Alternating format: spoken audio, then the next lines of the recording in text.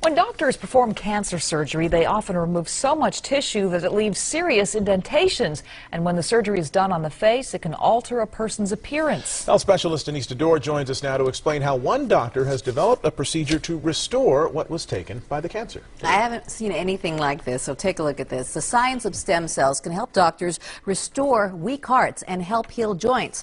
Now a local doctor is using adult stem cells to reconstruct tissue, nerves, and bone destroyed by cancer and the cancer treatment. It gave hope to one man who was told repeatedly nothing could be done to restore his face. Take a good look at Herschel McCallian's face. You'd never know he used to have a gaping hole on the right side. I was very sad.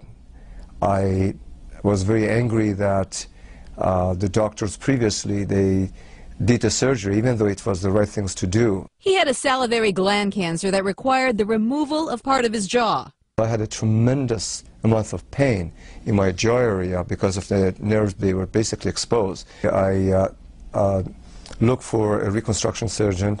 Most doctors, they did not want to touch me.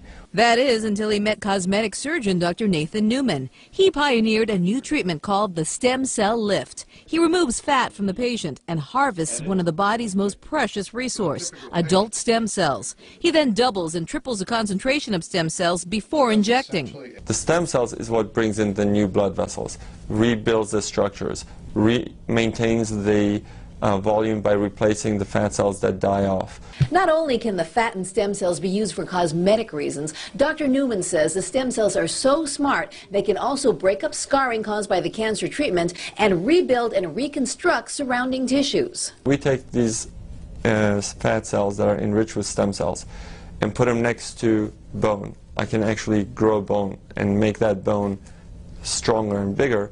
Dr. Newman says there's no risk of rejection because you're using your own fat and stem cells. It took about 2 years and about 24 injections. Herschel says nobody can even tell he ever had a dent in his jaw, and the nerves and tissues appeared to have healed. He has given me my face back, he has given me my confidence back, he has given me my hope back.